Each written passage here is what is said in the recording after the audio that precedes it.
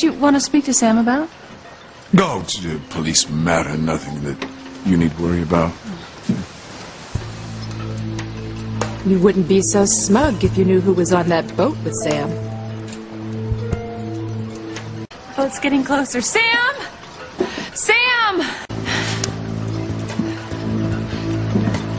Oh, Eve, it won't be long now.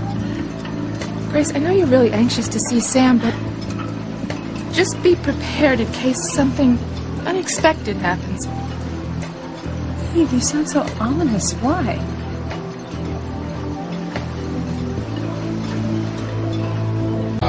What do I need to prepare myself for, Eve? Sam, you know, can we talk about this later? I want to meet Sam when he docks the boat.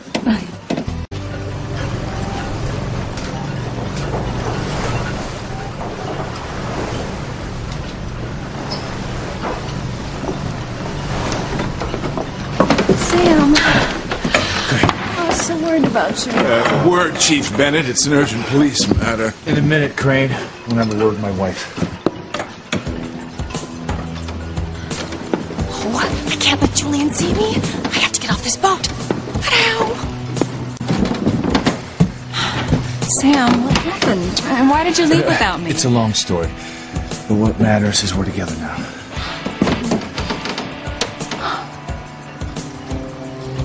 Going sailing with your wife, were you? And how do you explain what I just found? I can't believe what I'm seeing. The radio's broken and the ship's compass is missing. How did you plan on going sailing without them? I didn't realize there was a problem with the boat until I took it out for a test run. Well, I can't believe you got back to shore this fog without a compass.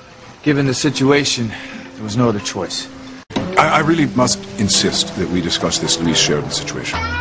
When the FBI deputized Luis, I lost any authority over him and his assignments. Are you saying you won't help me? No, I'm saying I can't. Now, if there's nothing else we need to discuss, I need to have a word with my wife privately. Excuse me. For a test run before you got here, I thought I'd be back in enough time to meet you. Then I realized there was no compass. I was going to call you on the radio. But it was broken. Well, I guess that's the end of our romantic boat trip for tonight. I hate to disappoint you, Grace, but we can't risk going sailing without any instruments. It's okay. We can just have a romantic night at home. I don't blame you for wanting to get home, Grace. This damp night air is not good for anybody. Yeah, good. That's a good idea. Let's go home. Yeah, my car's up in the dock. I'll give you a ride home. Great. Grace, you coming? You know, I was just hoping we could have a couple of minutes alone on the boat together. Just the two of us. Would you mind, Eve? Mind? No, why should I mind? Yeah, we'll be there in the car in a few minutes.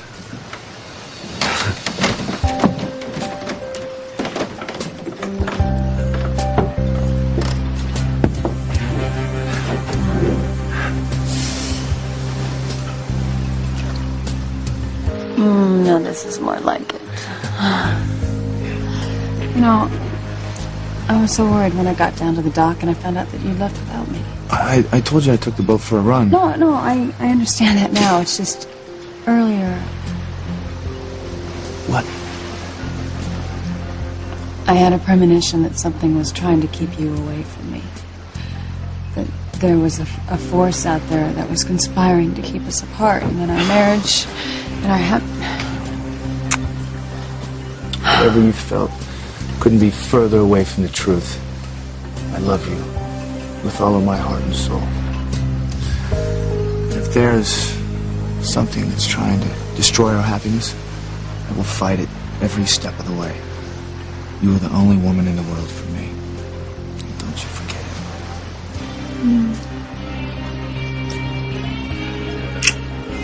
You're so sweet, Sam, and you're so sweet for saying it. Don't you ever doubt my love for you. Oh, why would I? Grace, there's something I need to tell you. There's something that you really need to know. What is it, Sam? What do you want to tell me? Grace, what I wanted to tell you is... I know what you're going to tell me. That you love me and only me.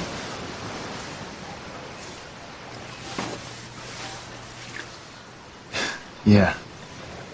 That's what I was going to say. Well, let's go home so you can show me.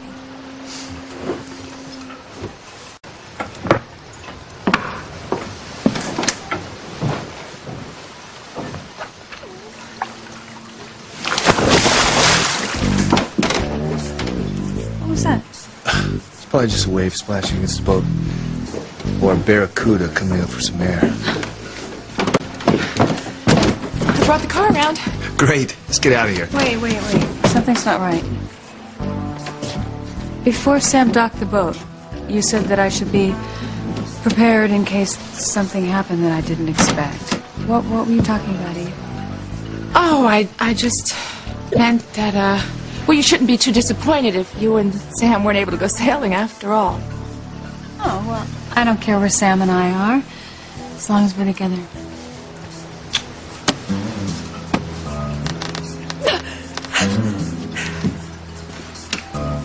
You guys go to the car. I think I might have left something on the boat. I'll be right there.